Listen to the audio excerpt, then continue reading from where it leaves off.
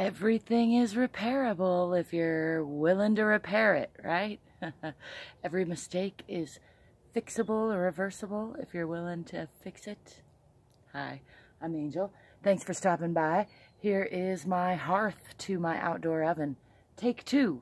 I made the first take a couple of days ago on this stone base that I've had for a mighty long time, and I accidentally forgot to calculate for the entrance and the flue. That was pretty silly. So today I had a take two to build in the underlay of the hearth, and in doing so I've had to didn't have to, but rather than try to get it perfectly even and then leveled out, what I ended up doing is raising it about 1/4 inch along that lip, because it's what's called a cold joint. And so that adds even more materials and work down the road on the next step, but that's all right. It's still fixed for now, and so it's leveled, you know, edge to edge. I got a bigger platform to work with, so after this cures another day or two, or next time I have time to get out here, then I will lay my fire bricks and start with my dome building and my flue archway building proper. But I guess I just wanted to remind you that you can repair any mistake if you're willing to figure out how.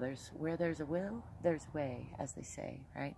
And finished is better than perfect, lots of times. So this is an experimental outdoor oven, and is already, you know, step one already. Actually, the mix itself is an experiment. It's a highly insulative, heavy on the perlite mix, but also some refractory clay in it. So I think that's just to add strength. I don't think it's going to hurt anything. It might reduce the insulative property just a little, but I'm really not worried about that because I have another layer of insulation pumice rock under that, and then on top of the dome I'm going to be insulating it quite well with a ceramic blanket and a layer, probably a ceramic blanket, and then definitely 4 inches or more of perlite mix, which is heavily insulated, which is what this is mostly, but this has some more other stuff in it too. Anyway, if you have any questions at all, I'd be happy to try to answer them. If you got any suggestions or tips or comments, I'd be happy to read them, unless they're mean, in which case I'd be unhappy to read them, but I still will.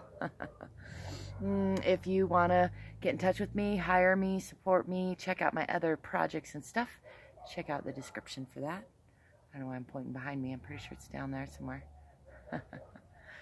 As always, I wish you love, lightheartedness, laughter, peaceful conflict resolution.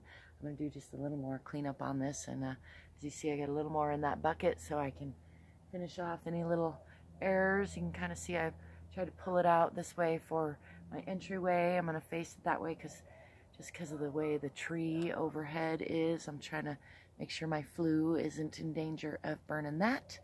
In case you were wondering why I'm facing I know you don't know how my yard works, but anyway, it's kind of facing away from the door, but I'm making a new little outdoor fire area is what this is.